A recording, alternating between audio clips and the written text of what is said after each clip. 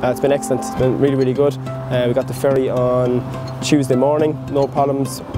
Our guys are pretty good in terms of organisation and in terms of bringing passports and stuff, and it's been flawless. The accommodation is really, really good. The food is one thing that parents always speak about and are always concerned about, and it's the first thing that a young fellow would ring home to talk about. Yeah, the training session at the Sale Sharks Academy was superb really. It was great for the lads to hear a different voice as well, and some different opinions on parts of the game and stuff maybe that we wouldn't have given them throughout the year.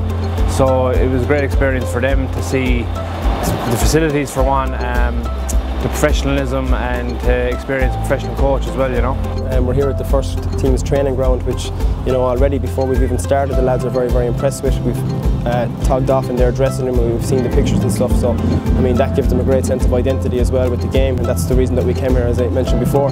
In terms of what we're looking for ourselves, we've a couple of new ideas for us as coaches. We're always looking to develop ourselves, and as I said, just to build the spirit and try and get some new ideas while keeping the squad together as much as possible.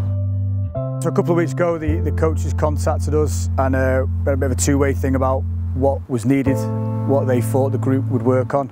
We explained that we'll take a snapshot and we'll work on them points, but then we'll see what they're good at, what they're really not good at, and put them both together really. So we'll work on their weaknesses, and any super strengths they've got, we'll try and make them better and make them show off to us as well.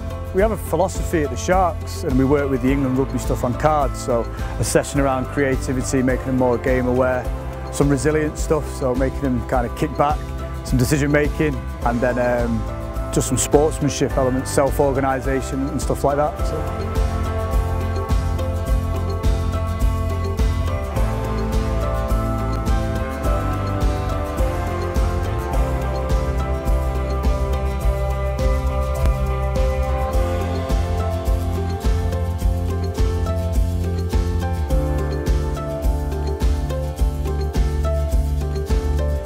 I think it was a great experience for the lads.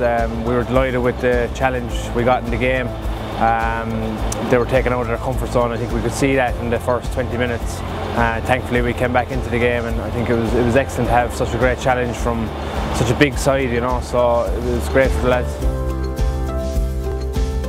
Yeah, I definitely recommend DBS Rugby Tours because, you know, as a coaching group we had enough to be worrying about, we'll say, looking after the lads and watching the lads, and we didn't have to worry about buses or times or food. All that was looked after, so it really was worthwhile.